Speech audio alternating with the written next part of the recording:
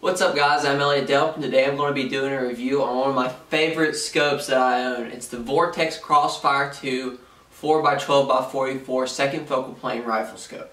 This scope is the first Vortex that I've owned and honestly it's been fantastic. I picked it up at Dick's Sporting Goods for like 160 bucks and it has served me great. I have had no problems with the scope whatsoever. Now, let me tell you a little bit about this scope and what it comes with. So, here's the box.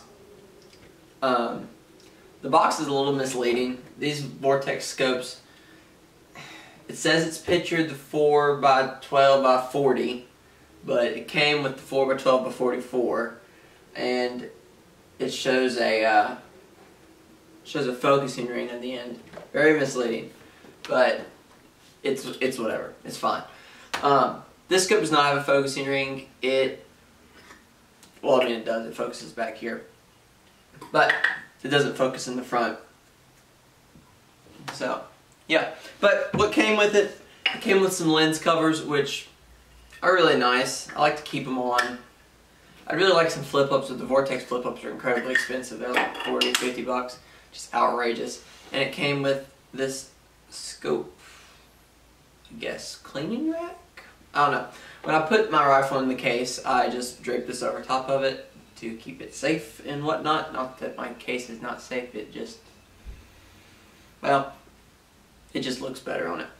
And I'll wipe it down with it, whatnot. But anyway, little cloth, really nice to have, which is pretty cool. Yep. So now that I've talked a little bit about this rifle, or not about this rifle, I keep my Vortex on my Grendel.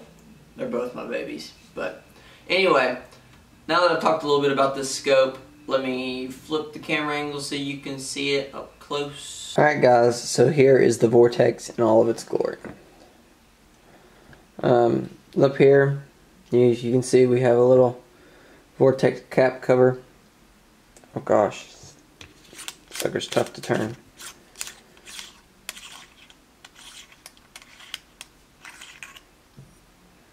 It does in a quarter MOA adjustments, clicks up, down, pretty simple, you know. They don't pop up, they don't do anything special. This is one of Vortex, I guess, budget scopes. It's not very expensive. It's not a Viper or a Razor, all those other brands, or not other brands, but other lines. And then the side does the exact same thing. Pops up quarter MOA. It pops up quarter MOA adjustments, and as you can see, left and right turns.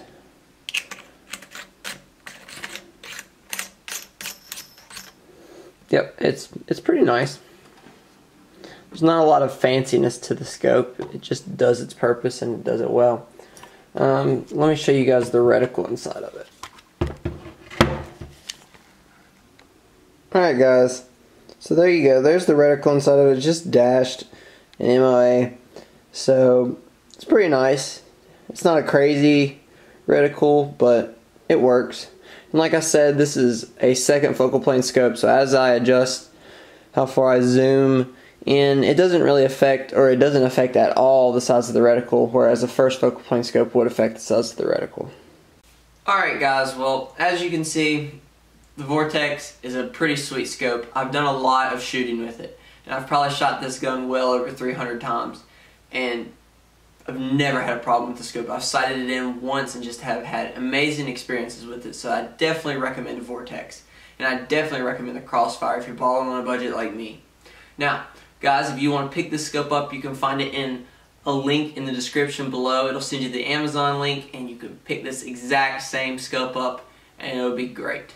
And I promise you, you won't have any problems with it. Now, if you do have any problems with it, Vortex has an awesome, and I mean awesome warranty. Send it back for whatever reason, and they will make it right.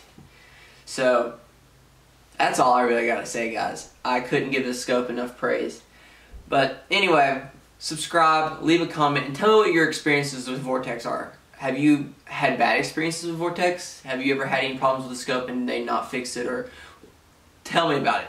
Let me know down in the comment section below. And remember, take someone outdoors.